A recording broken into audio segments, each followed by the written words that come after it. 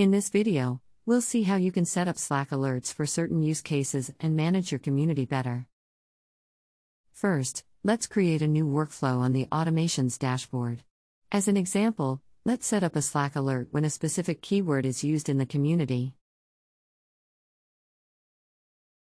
Select Message Posted as the entry condition for members, and select Keyword as the filter for triggering alerts.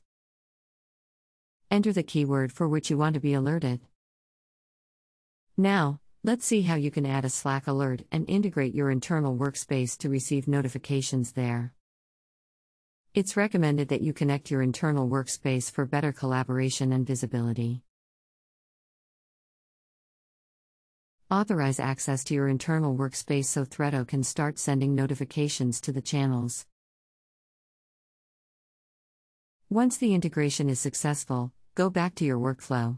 You will now be able to select your internal workspace from the drop-down. Next, you can select one or multiple channels where you want the alerts to be sent.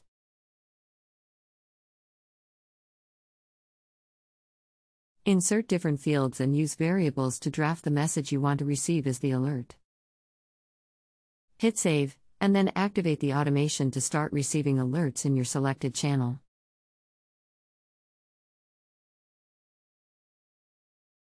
Another use case could be to set up a Slack alert that notifies you when community members post any questions. An automation is triggered when a question is posted, and then you will receive a Slack alert for it.